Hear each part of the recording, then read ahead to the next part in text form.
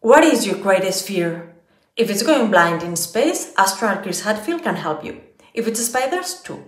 Actually, he can help you with any fear. The key is to differentiate fear from danger. Fear is something abstract. It can seem almighty at times, even paralyze you.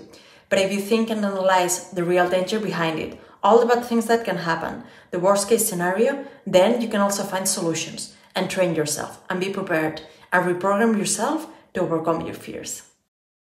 Black. And the engine shut off, and you're weightless.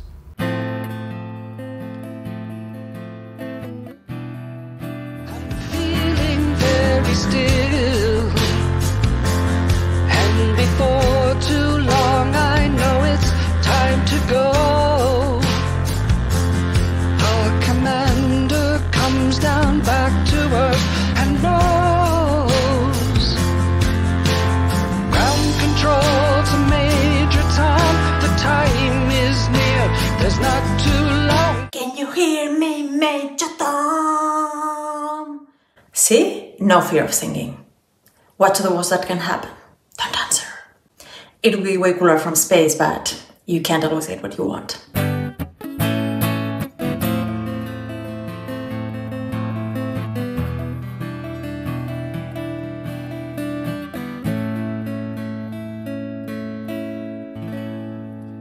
Fear not.